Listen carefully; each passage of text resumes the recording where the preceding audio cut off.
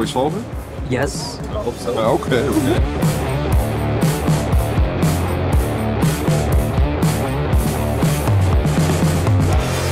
Der Baumaschinenhersteller Dynapac hat an seinem Hauptsitz im niedersächsischen Wardenburg den weltweit ersten elektrischen Straßenfertiger entwickelt.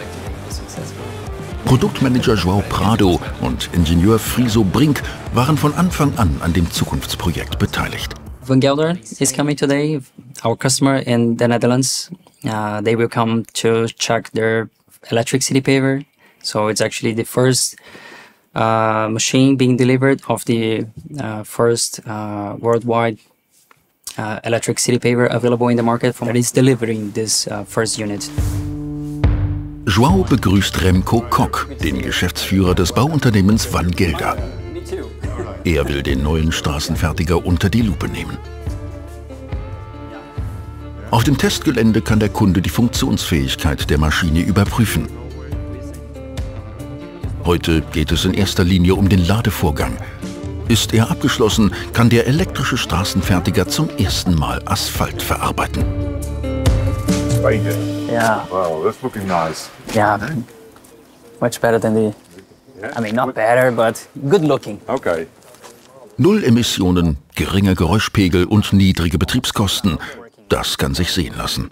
Aber die beeindruckendste Leistung ist die Laufzeit. Der Elektrofertiger kann mit einer einzigen Ladung mindestens 4 Stunden laufen. The SD1800W, so the electric City Paver, can handle both AC and DC charging. DC charging around 80 to 100 kilowatts of power the machine can handle.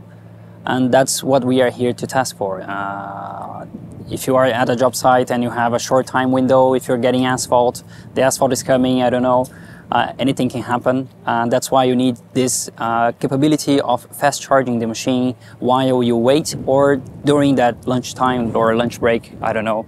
And that's one of the main reasons we are here to test it out, to have this DC charger or fast charger available on site, mobile. 2,5 Jahre hat es gedauert, vom Reißbrett zum Endprodukt. Jetzt gibt es keinen Platz mehr für Fehler. Heute muss alles reibungslos funktionieren. Of course, we are very nervous. We have engineering here with us, software engineering here with us, and on the spot. So we can take care of everything, but we don't know anything can go wrong or anything can go something unexpected, let's say. We are a little bit nervous, but we are very confident, I would say. Well, we don't do it because it's easy, but because we thought it would be easy. Yes. Time for the truth? Yes. Yes, plug it in. Do the honors. Oh, yes. Yeah, of course. Yeah. So, standard. Auf einer Baustelle kann die Maschine Ladegeschwindigkeiten von bis zu 80 Kilowatt bewältigen. Mit dem Schnelllademodus zur Vollladung dauert es nur 1 Stunde. Sorry. Yeah, you ready? Yeah. That's Here we it. go. Now you have to press the standard charging process up to 75 kW. You hear it starts already at the machine and starts the communication. But it seems like we had an error.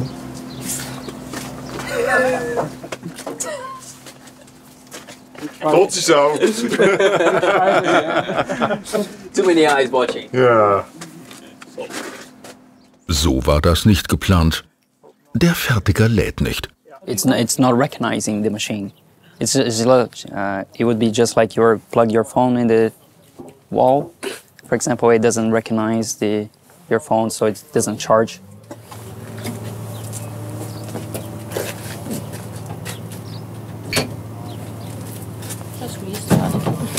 Yeah, usually turn off and on again. Usually it works.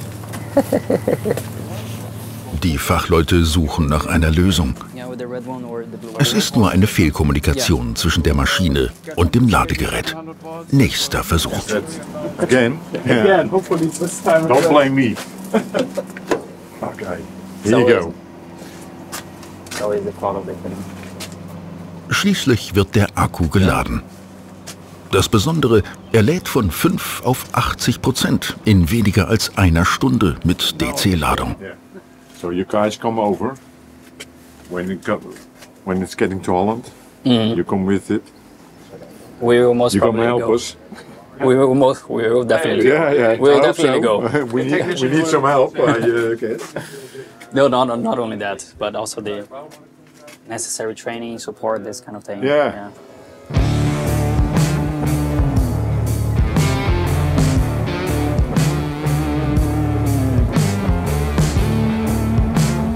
Der 10,5 Tonnen schwere Elektro-Stadtfertiger hat eine maximale Einbaugeschwindigkeit von 25 Meter pro Minute und verfügt über eine 700 Volt Systemarchitektur.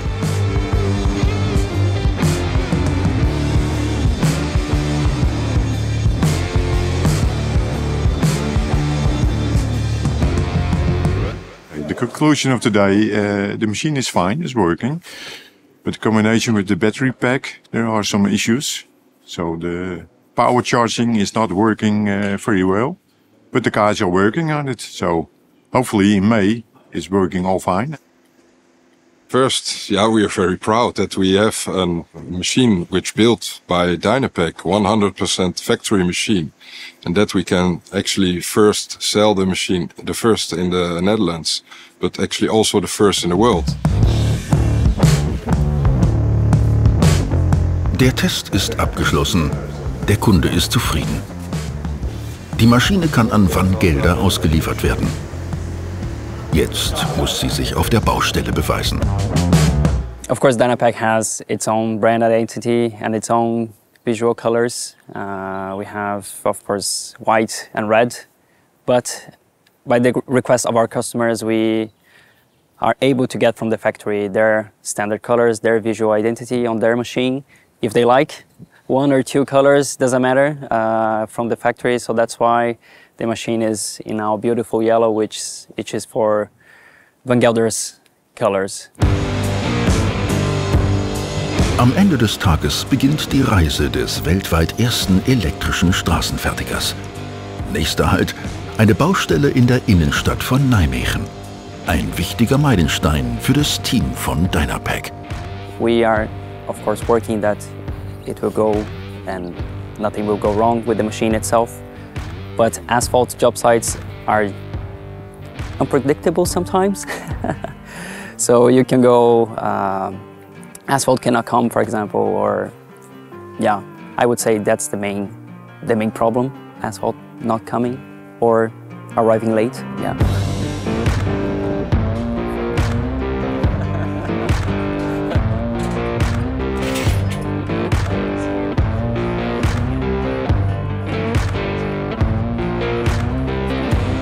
We are very happy, actually. I speak not only for myself, but for everyone that worked with the machine, the guys in the engineering who actually worked around the clock, sleepless nights to get this machine up and running. And actually, we are very happy to see this machine in the field, in the hands of Van Gelder's hand, to really, be a showcase that this machine can actually work, and it's a feasible project.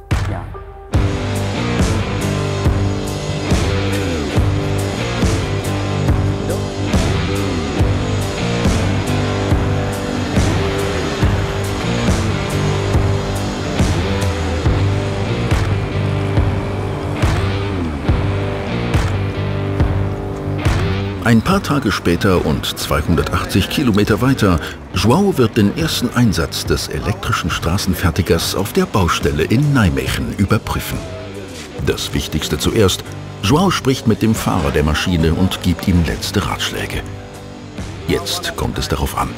Kann der erste elektrische Straßenfertiger heute mit einer einzigen Akkuladung den gesamten Einbauprozess bewältigen? The job? I think it's 3 hours. The job is here 3 hours, I think. 3 hours. I hope. 3 hours. Cool. Die Batterie ist jetzt bei 91% und die Bohle ist bereits auf 130 Grad aufgeheizt. Das ist zwar wetterabhängig, aber dieser Wert gibt eine gute Schätzung des Batterieverbrauchs für zukünftige Einbauarbeiten.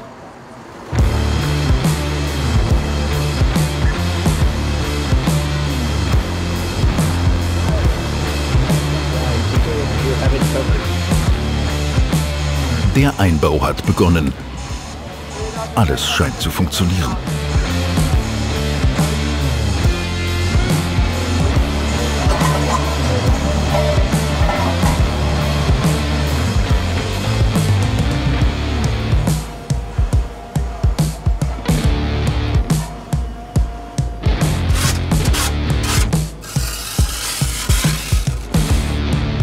Vertreter der Stadtverwaltung und interessierte Studenten. Der erste elektrische Straßenfertiger der Welt erregt die Aufmerksamkeit aller. Ein Problem taucht auf. Stillstand. Okay. But can we solve it? Yes, I hope so. Okay. I called Tobias and the engineering Yeah. to see if they can do something from there. But it looks like it's the left seat. Yes. Okay. It is stuck. João und das Team vermuten, dass es ein Problem mit dem Hydraulikdruck gibt. It is not a problem of special electrical paver. It's the problem that we had is it can also be with a diesel-driven paver. That is not about the electrical equipment, of course. It was a small problem actually. It was a kind of adjustment. What was not right. For example, there is a meter in it, and it takes apart the pressure of the screed, and it has to be on 2, position 2, and it was on 8. So that's why he raised the screed. But very technical, but the problem is solved. Der Elektrofertiger kann weiterarbeiten. Aber ist er für den gesamten Einbauprozess geeignet? So it's about 300 meters, so 120 to perhaps 200 tons of asphalt. The target is to finish the job in 3 hours at the most. That will depend. But since we have nice ambient temperature, since it's springtime, the battery can work properly in a better temperature. The temperature really helps with the battery. So we expect to finish off in around 3 to 4 hours, still with some battery left. Die Batterieladung liegt jetzt bei 65%.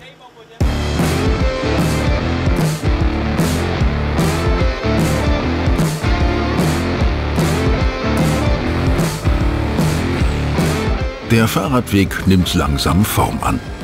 Der Batteriestatus ist auf 42% gesunken. Die Asphaltierung ist jetzt fast abgeschlossen. Die Probleme mit dem hydraulischen Druck beim Start sind längst vergessen.